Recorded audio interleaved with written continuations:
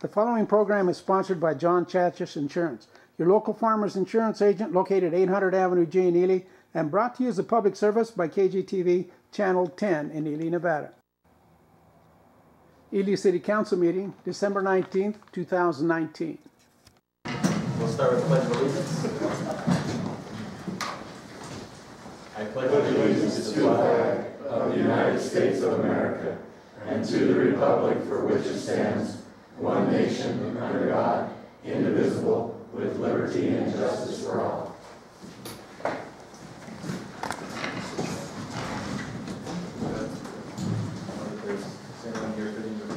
Okay, we'll move on to the roll call. Mayor Robertson. Present. Councilman Blanket. Here. Councilman Carson. Here. Councilman Spear. Here. Councilman Allworth. Present. Councilwoman Beecher. Here. City Attorney Kyle. I'm here. City Clerk Lee. Here. City Treasurer Trask. Here. Public Works Supervisor Craycraft. Here. Acting Fire Chief Stork. Here. I believe that's all. Okay, thank you. We'll move on to public comment. Please state your name for the record and you will have 3 minutes.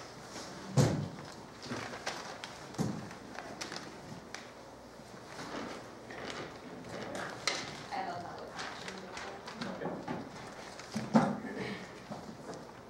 This letter is from Cosette Eldridge. It says, Dear Mr. Mayor and City Council members, thank you for your generous contribution to RSVP.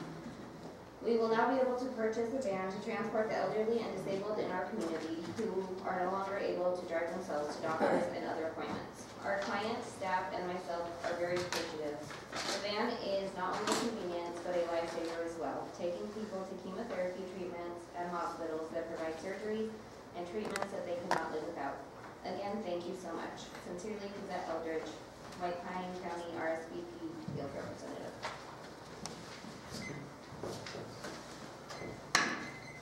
Any other public comment?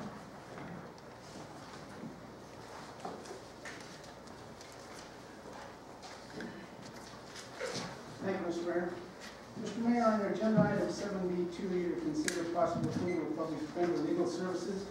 I thought the city of Ely was included and covered by the county public defender services. Did you advertise that?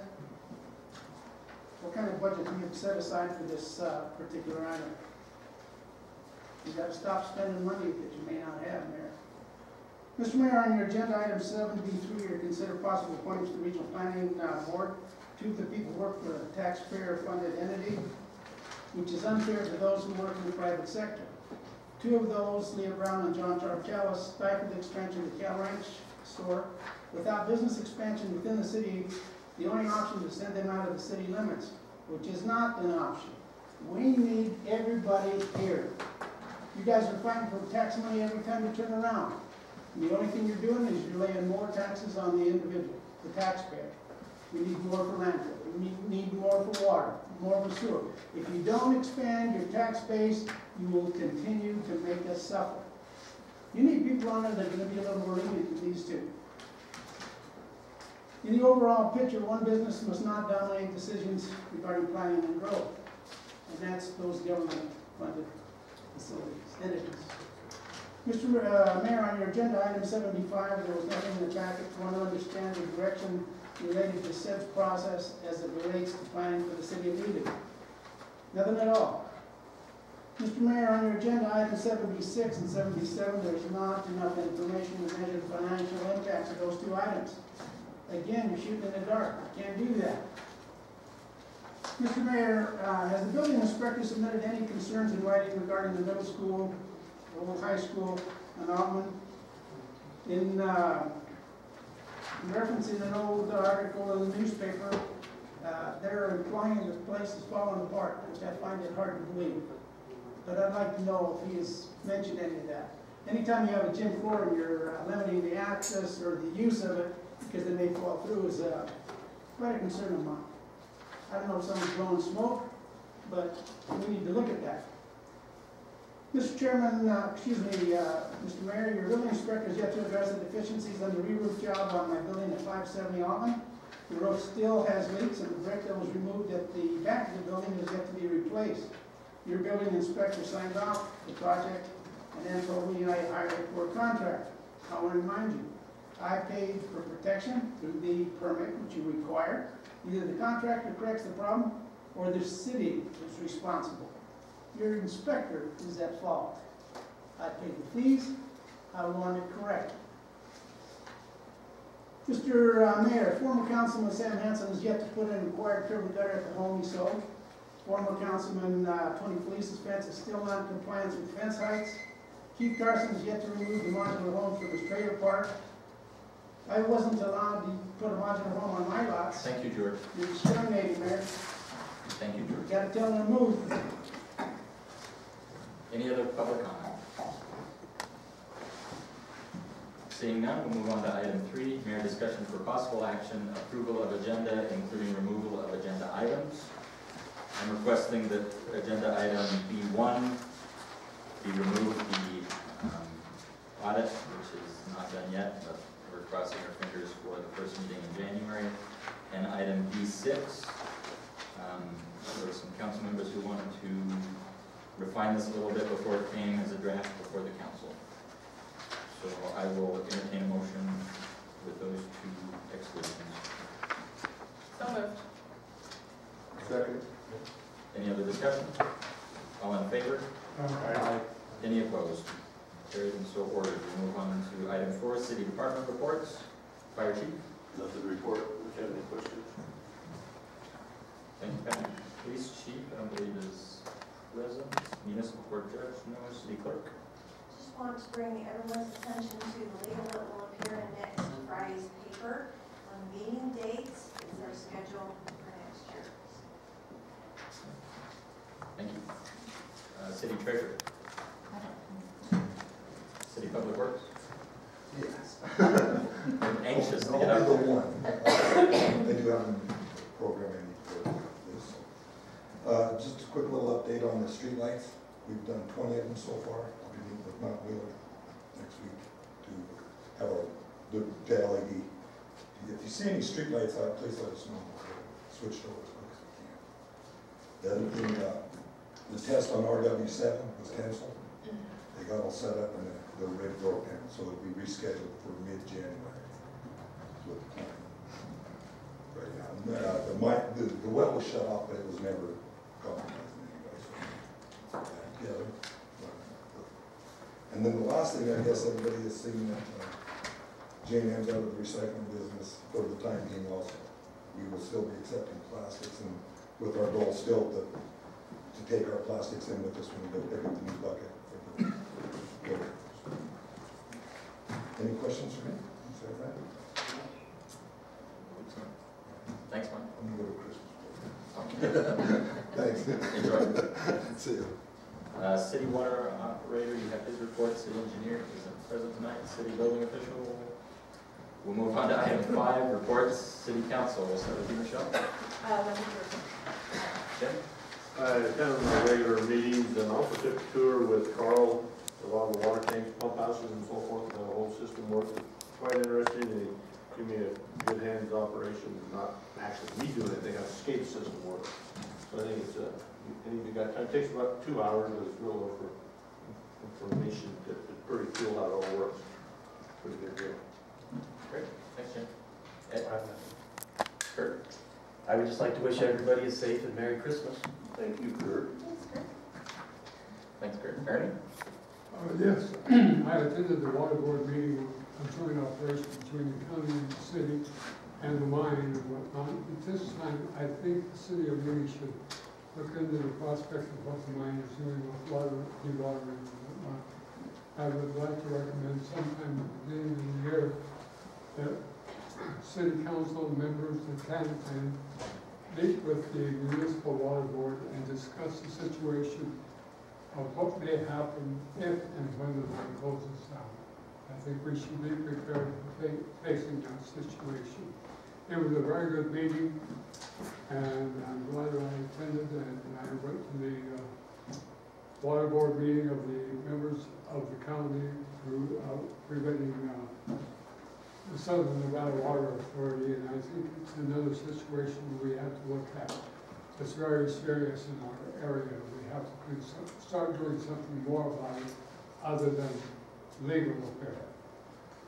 Other than that, I am with Kurt. I'd like to wish everybody a Merry Christmas and a very Happy New Year. I hope it's a good one coming here. Thank you, Rich. Thank you. I have nothing to report. We'll move on to item 6, items for discussion, possible action of the Ely City Council as recommended by the City Planning Commission. Item 1, Chairman Peeler, discussion for possible action, approval of home occupation permit to Kimberly Morrill to conduct an independent Lululemon fashion retailer business, DBA Small Town Lovelies, located at 11 Connors Court, Ely, Nevada.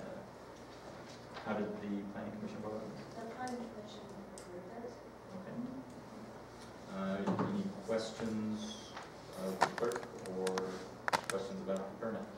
What is it? Clothing, I wear it. All right, can you do something Please for come that, to the podium. make him look better? They are serving him inside, but I don't know. He's pretty Okay. simple.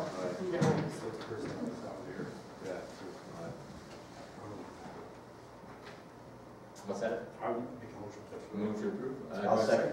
Okay. Any further discussion? All in favor? Any opposed? Carried and so ordered. Thank you. Item 7, items for discussion, possible action only of the Ely City Council, the consent agenda. We have minutes and bills. I'll entertain a motion for approval of both. Move to approve. Do I have a second? I'll second. Any questions on the bills or minutes? Seeing none, I'll call for the vote. All in favor? Aye. Any opposed? Carried and so ordered. We'll move on to item B, new business. Item 2, Mayor Robertson, discussion for possible action, approval of a joint proposal to provide public defender legal services for the city of Ely from Christy Pickering Esquire and Jane Eberhardy Esquire. Please, Jane. Okay. Hi, I'm Jane Eberhardy, and I'm here on behalf of myself and Kirsty Pickering. We both have our own law firms, and so we are proposing that we would do the cases that the municipal court would need a lawyer for, which aren't all the cases, but they're usually the cases that are involving jail time. And so we're looking at pretty much DUIs are pretty much the caseload.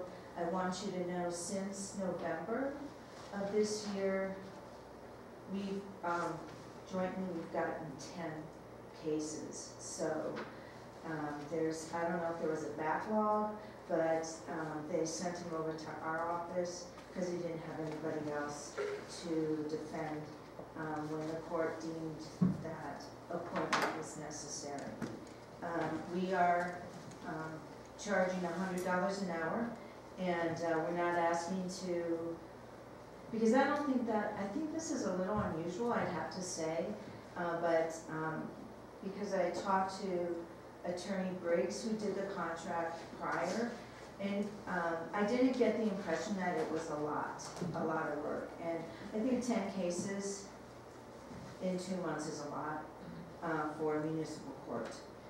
I don't think it is for justice, but I do think it is for municipal, so I'm not really sure what was going on or what happened when we got these cases. So we are doing them, and we are doing them at $100 an hour, and so then we're, I don't know if you wanted to enter into a proposal with us, and how it works is that the case comes to our office, and it's just, we just rotate her, me, and that's how we do it. The advantage of using the Ely Legal Complex is that if there is a conflict, the other one could take it. You wouldn't have to go outside and try to find somebody else. I've also talked to Richard Sears, who also has a law office in that area, and he'd be willing to also pick up conflict if something happened where Kirsty and I both had conflicts. So we're not asking to be paid like, we're not trying to guess how much this would be a month. We're asking for a set monthly sum. What we're asking is that we bill at $100 an hour, and at the end of the case, really the judge gets the bill and approves the bill. I think there was a question by Mr. Chachas about why this